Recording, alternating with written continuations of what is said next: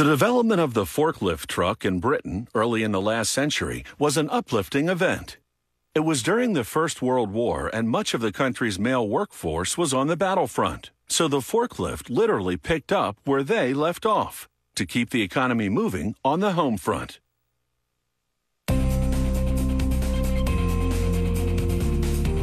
The modern forklift has quite an extensive reach.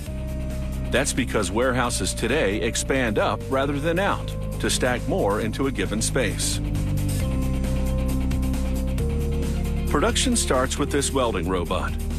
The robot uses computer smarts to fuse steel parts together to produce the truck body. Humans take over to weld together rails for the lift system's main frame.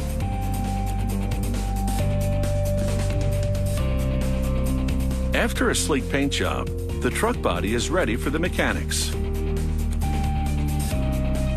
An emergency switch goes on the front. It will allow the forklift operator to quickly cut the engine's power. Then, they assemble the lift's hydraulic system, beginning with the tank that holds the hydraulic fluid. They hook it up to the pump that provides the required pressure.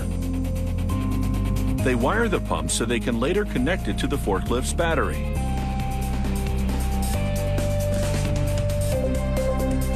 They nudge the pump into its permanent position and bolt it to the floor of the truck. Wiring for the lights, horn, and lift sensors comes next. Then they slide a foot pedal into place. It both activates and brakes the forklift truck. At 7 horsepower, this engine may seem small, but it's enough to move the truck and a load of 2.2 tons safely. They check the oil and install a bracket for the vehicle control handle.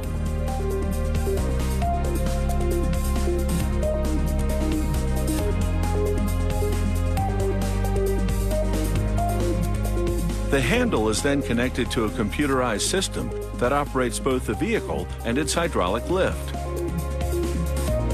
They slide the steering wheel onto a shaft and make sure it's solidly attached.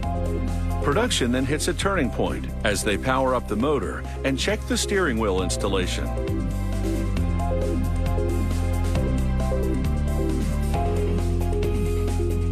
They flush filtered oil through the hydraulic system that powers the lift.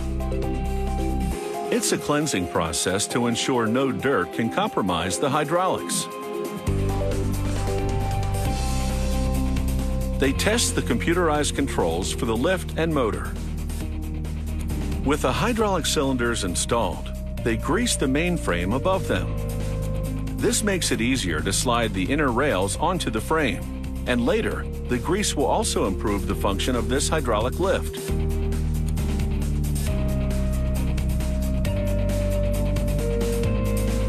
They thread chains through the main frame and its inner rails. These chains will work in conjunction with lift cylinders to elevate the load.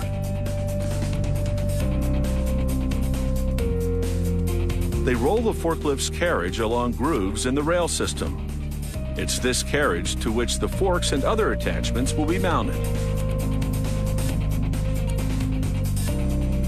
A special machine now maneuvers the lift into an upright position. Then they wheel in the completed truck. They call this a marriage because the truck and lift are getting hitched. They bolt the two sub-assemblies together from the inside of the empty battery compartment. They then temporarily connect the forklift to a battery in order to move it down the line. It's time for the forklift to undergo a little corporate branding with these company decals. They engrave a serial number onto a metal plate. It identifies the forklift for warranty purposes.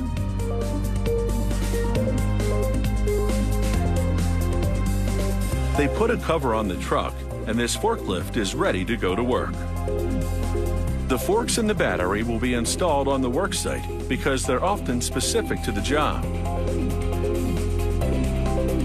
But one thing's for certain.